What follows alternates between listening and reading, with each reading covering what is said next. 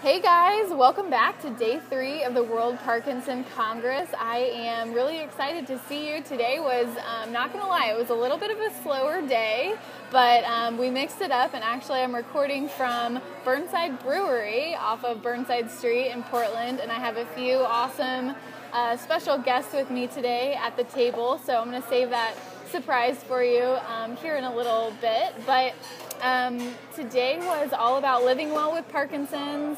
We talked a little bit about gastroparesis and some intestinal issues that we might have some solutions for.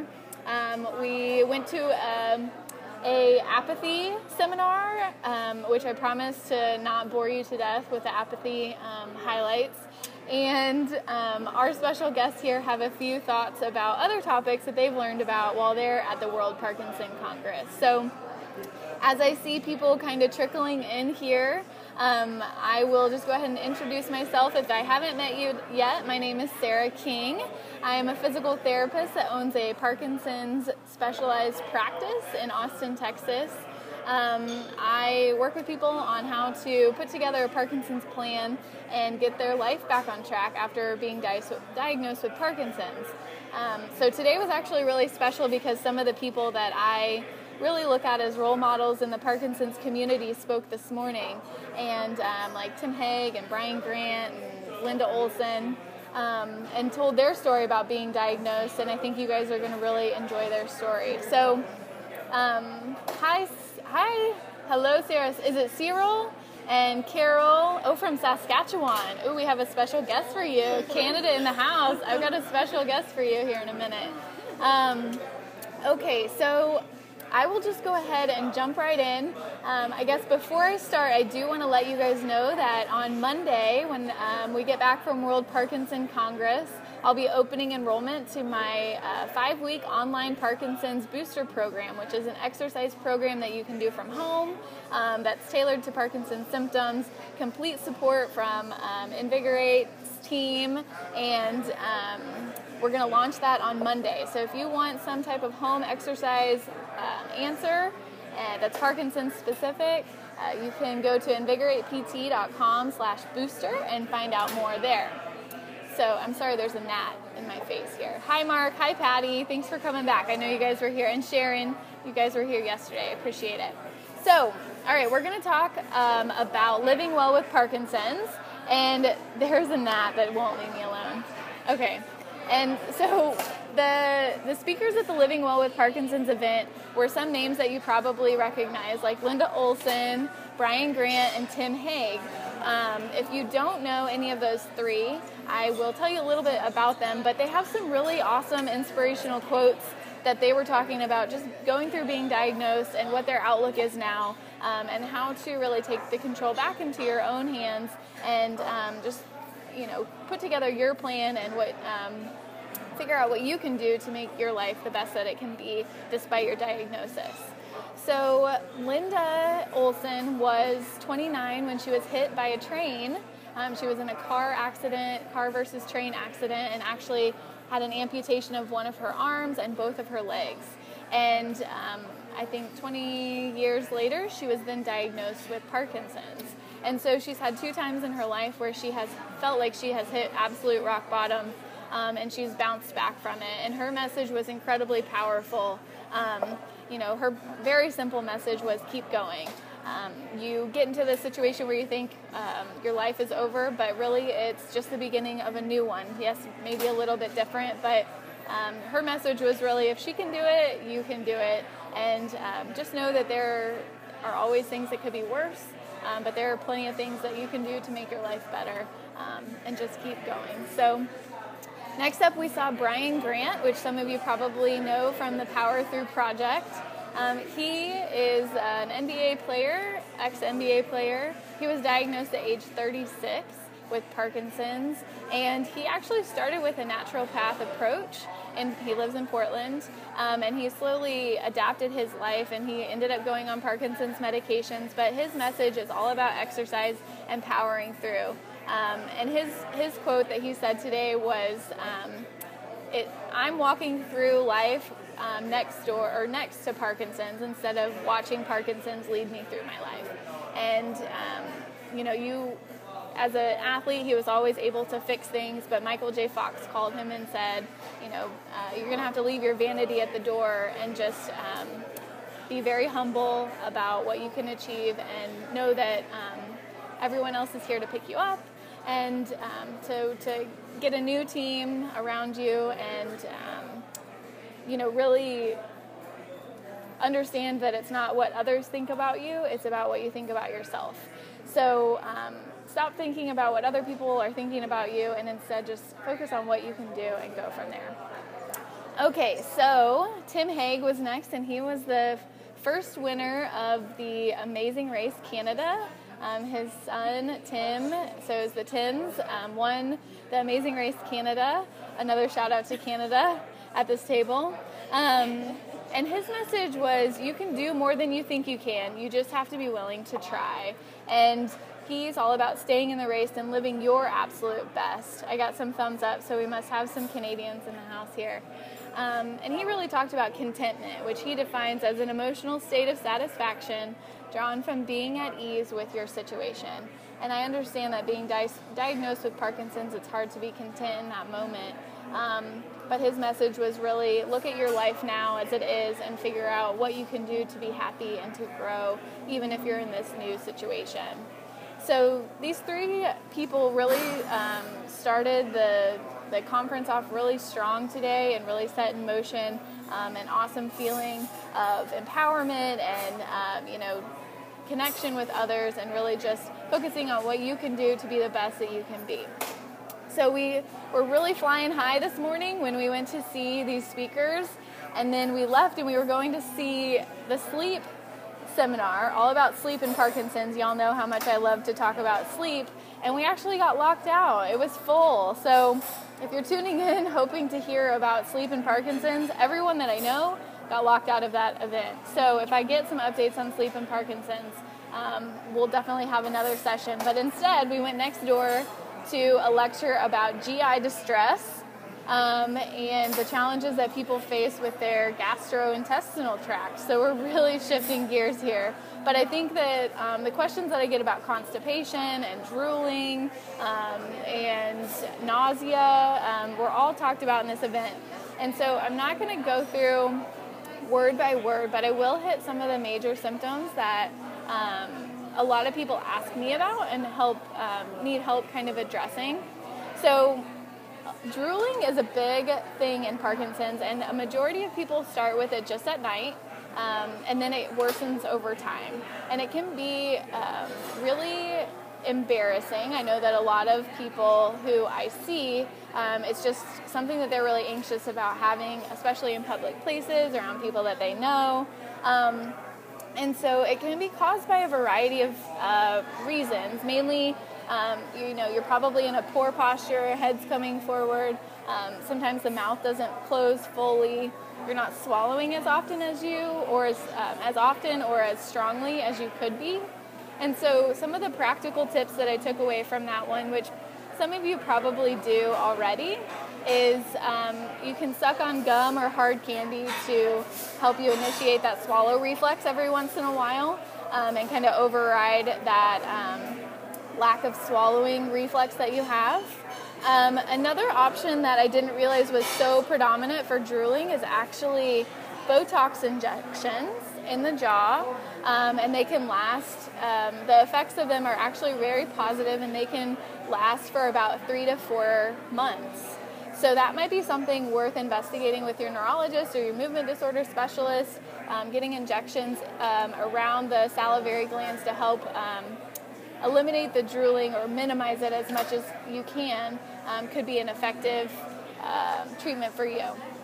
And also, I have to give a shout out, of course, if you're having drooling or having issues with swallowing, you also want to see a speech-language pathologist who can help you with some techniques to help you clear that up a little bit more. So big love to my speech therapists out there. Okay, so I am going to go on to constipation, because I know yesterday y'all really asked me a lot about constipation, and so I'm going to keep going on the poo discussions here. Okay, so constipation can have 3 reasons. You can either have a really poor diet, but regular gut motility, which means that your belly is functioning the way that it should, but your diet isn't allowing you to be frequent or have the right kind of bowel movements that you want. So the way that you start with constipation is you assume that it's just your diet and change your diet first. Get lots of fiber, fluids, activity, and see if that will clear it up. If it's still giving you issues, then you may be having some type of slow motility in your gut. And if that's the case, then, slow motility in your gut is the same as slow walking when, with your legs. It comes from a similar source. So your dopaminergic medications should be able to help with that. And that should help with the changes in your diet to help move things along and get them going. But if you have issues with this third kind of combination of events where it's like a tube of toothpaste. In order for toothpaste to come out of the tube, you have to take the screw off and you have to squeeze the tube. This is not my analogy. This was a speaker's analogy today. So sometimes when you have Parkinson's, the cap doesn't come off because you don't relax your anal sphincter.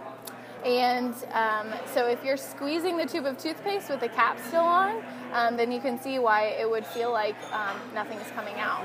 So there's actually biofeedback techniques that you can use, or a gastroenterologist can train you to help you re-coordinate your muscles, your abdominal muscles, and your anal sphincter. And so don't watch this over dinner because obviously you won't be hungry anymore. But in all seriousness, if that feels like you, if you feel like, you're just trying to have a bowel movement and it just feels like it's stuck and nothing's happening, you may talk to your gastroenterologist about biofeedback training to help you clear that up. And also the squatty potty got a major shout out yesterday. I love the squatty potty. It brings your feet up higher so that your alignment is good so that gravity can help you eliminate. So that's squatty potty. Just stick it in Google and you'll find everything you wanted to know and more about the squatty potty. Okay, so for our last topic, we went to a conference about apathy, or a seminar about apathy, and this is actually pretty interesting to me, parts of it, because apathy is actually something that I hear from a lot of my clients, and just like that lack of motivation, they can't get going, they just don't feel like they want to do anything, even if it was the things that they were doing before. And so a highlight was talking about how apathy actually isn't depression. It's not the same thing, but the symptoms can overlap. And the most frequent complaint is of fatigue, and that's actually apathy, but almost in disguise. So you either feel, if you're apathetic, if you actually have true apathy, you feel sleepy or you feel like you have decreased energy. And this can be, like I said, apathy kind of working in the background against you, but it's definitely different than depression. I think that's important for you to know. So coping with apathy can be multifactorial. Obviously, you know how big of a component eating right and making sure you're getting good nutrient-filled foods can help you with your energy levels. But beyond that, it's just really important for you and your care partner to know that apathy is a symptom of Parkinson's, and that it's not done on purpose. I think that patients often feel guilty about feeling apathetic, or caregivers might get frustrated. So, just knowing that it's not done on purpose and just being more caring and more loving. Also, it's okay if you're a caregiver and your partner has apathy. It's okay to push them. They actually do, I know you might feel guilty about pushing them and always, quote unquote, feeling like the nag, but it actually helps them stay on track, and giving them a schedule, or if you're someone who has Parkinson's, setting your schedule, it can help you actually regulate your mood, getting into a schedule, getting into a pattern, and that can actually help to curb the apathetic symptoms quite a bit. So, also, apathy can fluctuate as your medications wear on and off. So if you feel like as you come into your off period, you're also feeling apathetic and fatigued and whatnot, that can just be a byproduct of your fluctuations in your medication. So like I said, we didn't get to see quite as many things today, but I do have two special guests here with me. One is from Arizona and one is from Canada. They are fellow Parkinson's physical therapists, and I am going to put them on. They're going to share a little bit about who they are, where they're from, what they do, and then I asked them to share a quick tidbit about their favorite, most informative thing that they've learned at the World Parkinson Congress thus far. So I love these ladies, and I think you guys will too. So I'm going to turn it over to our first guest. We're going this way.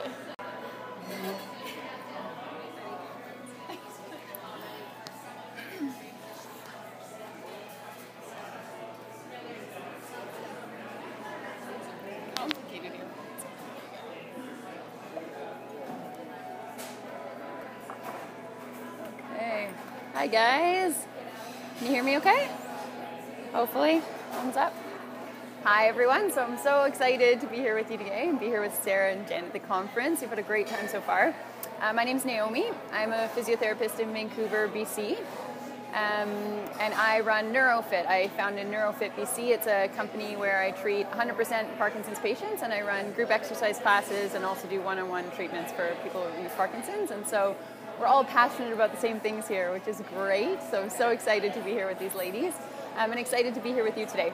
So what I want to talk to you a little bit about today is just what I saw this morning in the sessions and some of kind of the key points that came out of that and have really stuck with me over the day so far. So this morning was a talk all about genetics and Parkinson's, and some of that goes straight over our heads, but there were some really interesting points in there. And one of the really interesting things that they spoke about was a medical professional. His name is Jason Karlowich. And he spoke about, can you guys hear me? Yeah? A little louder. My voice can always go louder. I'm good at that.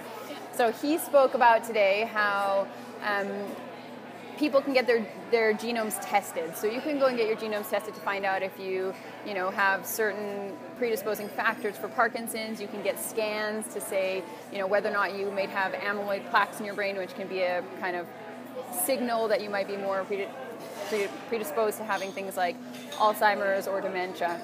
So the really interesting point that came out of this whole discussion was that they did research, and what they showed is they compared two groups. So one group had these plaques that kind of predisposed them to having cognitive issues, and they knew about it. So they knew they had the kind of predisposition to these plaques. The other group also had these plaques, but they didn't know it. So they compared these two groups and they gave them a memory test.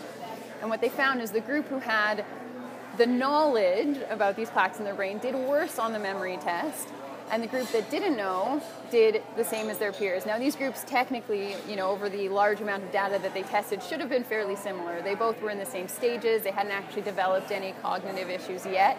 They were just predisposed to it. So I found it a really kind of key salient point to say that how you think about yourself and your self-image and what you project about your symptoms and, what you can and can't do has a big effect on what you actually can and can't do. So, in our world, if we relate this to exercise and activity, I hear all the time, I can't do that, I have Parkinson's. And I say, well, try it. Let's give it a try. Let's see if you can do it. And more often than not, they can. I can't get up and down off the ground. Well, you haven't done it in a while. Let's give it a try. And if you go in there saying, I can do this, or I can at least try and do it, then you might actually have better success just from going in with that attitude than saying, I can't do this, or, I'm predisposed to this, so I think I'm going to do worse at it. So the research shows that it actually does have a significant effect on what your actual outcomes are, and I think that's really important for exercise and for, social interactions and things like that. The other thing that he mentioned that was important was, sometimes these people didn't want to tell people the results of their genetic testing because they were afraid that society would change the way they look at them, and it's a very valid concern. But what he said is that, whether or not you get these tests done, that surrounding yourself with a group of people who will understand you and who you believe will value you no matter what those results are and no matter what you have going on is extremely valuable. So that was, the key point from him, and it really hit home. And one of my clients who is here from Vancouver actually came up to me after and said, that's me. I'm terrified of getting cognitive decline, and because of that, I don't do as much as I could. It holds me back. And so it was just a really amazing point to think about, that, how you perceive yourself and what you perceive that you can do has a big impact on what you actually can do. So that's one of the big points that I want to leave you guys with. I also went to the power session today, which was amazing and got me even more excited about power. You know, we're all power certified therapists here, and if you don't know what power is, it stands for Parkinson's Wellness Recovery, and we just had a great time doing these fun, dynamic moves, and the focus today was cognition, so building cognition into your power program, and that's been kind of a key focus of lots of the things that we've done today and yesterday, which is to say that, you know, your exercises should include cognition and cognitive challenges, even if you don't have any cognitive limitations at this point. It's the same as exercise, right? You want to train your brain and improve and build up that system as much as you can. So, you know, I know all of us Parkinson's PTs like to build it into our program, and it's a really key, important piece. So if you are seeing a physio or anyone, or you're doing exercise on your own, just make sure that that's a component of it. You know, the Power website can give you ideas. Sarah has great ideas, Jen has great ideas. So, you know, go to these different websites and check them out and just see, you know, what you can be doing to incorporate that into your program. So that's all I have to today. Big shout out for Canada. If you want to see, you know, what I do, you can go to my website. It's www.neurofitbc.com.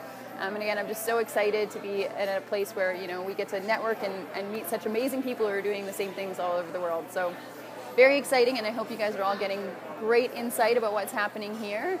And I'm going to pass it along to Jen, who's going to tell you more.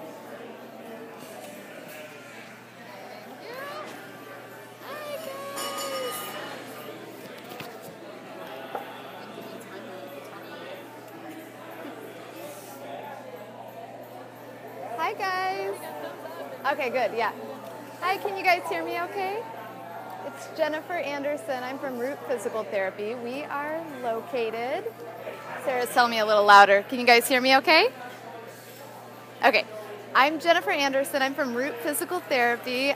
We are located in Arizona. We cover the full Phoenix Valley. Just brought on another physical therapist, so we're really excited about that. And we also have speech therapy services. So if you know anybody in Arizona that would benefit, send them our way. So like Naomi mentioned too, I'm so happy to be here with Sarah. She and I actually went to undergraduate together, so we've been friends a long time. We've been linked up with Naomi for a while now too, so we're really excited to meet her and get to connect with her and just share this experience together. So today, I just wanted to tell you guys a little bit actually about my favorite part of the conference so far, which was from yesterday, and that topic was freezing of gait. So do any of you guys, I'm going to look for Sarah to see if we get some thumbs up, do any of you guys have freezing that are watching? So we know already, but they brought out the statistic that 50% of people with Parkinson's have freezing of gait. It's very, very common. So I'm guessing that at least some of you guys out there freeze. And I really liked the way they phrased the description of it as a functional decoupling of the brain, which I thought was really good. Basically saying that the motor and the cognitive tracts decouple from each other when people freeze, which totally makes sense. And they used an even better example of a funnel. So if you think of a funnel and what happens when you freeze, if you freeze, is that you probably are getting caught up with your thoughts. So they said the funnel, you know, you're trying to get your thoughts, your movement, and then worrying maybe about both of those things at the same time, go into the funnel, and then the funnel gets backed up, and then you freeze. So what the tendency is that people with Parkinson's go toward their thoughts first, and so that's why the movement stops. That's why you freeze. And one of the things they talked about that was a learning point for me for sure was the predictors of freezers. So even if you're not freezing yet, there were a few key points that if you experience these things, then you're likely to be a freezer. And those were lower limb symptoms, which that one's pretty obvious. You know, if you're having lower limb symptoms, you're likely to be a freezer. But also if you have cardiovascular symptoms, that could be indicative of freezing. If you have anxiety, I think that one's also pretty intuitive, but if you have anxiety, you could be likely to freeze. Cognitive deficits, sleep disorders, which was interesting. Also, if you have sleep deficits or disorder, you're more likely to be a freezer. And then, of course, if you have the non-tremor subtype of Parkinson's, you're more likely to be a freezer. So then what I wanted to talk about, too, was treatment options. So medication, medication is very important, obviously, but I thought it was really cool that they brought out the fact that medication can also be detrimental to your movement. So levodopa isn't always the best option as far as movement for freezing. It's just something to be aware of. I'm not saying to stop taking your carbidopa, levodopa, stop taking your Cinnamon. No, keep taking it. But just be aware that if you notice it, if you increase your medication and your freezing increases, that's just a conversation to have with your physician. So that was one thing that can get worse. They showed an example. Also, DBS is a great treatment option, but can also increase your likelihood of freezing. So just things to be aware of. But as far as physical therapy implication goes, because Sarah, Naomi, and I are all physical therapists, and that's our area of expertise, treatment options would be training and backward walking, for one, is very, very good. Also, initiation of movement training, very good, agility training. And then I always teach the 4S method, and I believe Sarah teaches the 5S method. Yeah, so they're basically the same thing. The 4S method is stop, stand, shift, and then step. So basically you're focusing on the motor component of your movement and, focusing your thoughts on that one thing. And that's really the bottom line, you have to focus your attention into your movement. So that was a great talk today on freezing. If you guys have more questions, you can ask any of us. But if you want to follow Root, we would love to talk to you more. So it's www.rootphysicaltherapy.com. Sign up to get our emails, and just keep in touch. Back to Sarah. All right. Alrighty, guys. Well, thanks for tuning in. I appreciate you guys stopping by, and I also appreciate having our guests here today. We're in a new location with new friends, and they've already started, so I'm going to order my own beverage, and I will see you guys tomorrow. But also in the meantime, if you're interested in signing up for the booster program, again, I definitely would love to have you be part of our tribe. It's www.invigoratept.com/booster, and it's a completely online exercise program. I would love for y'all to join. It starts next week, and we'll talk more about that later for sure. But until then, enjoy your evening. We are going to socialize and have some food, and I hope you guys do the same. So have a great night. Bye, guys. So fun. It's fun. I can finish. Just kidding. We can't finish. We're still here. The PTA just brought on. Thanks, She's guys. like, oh my God.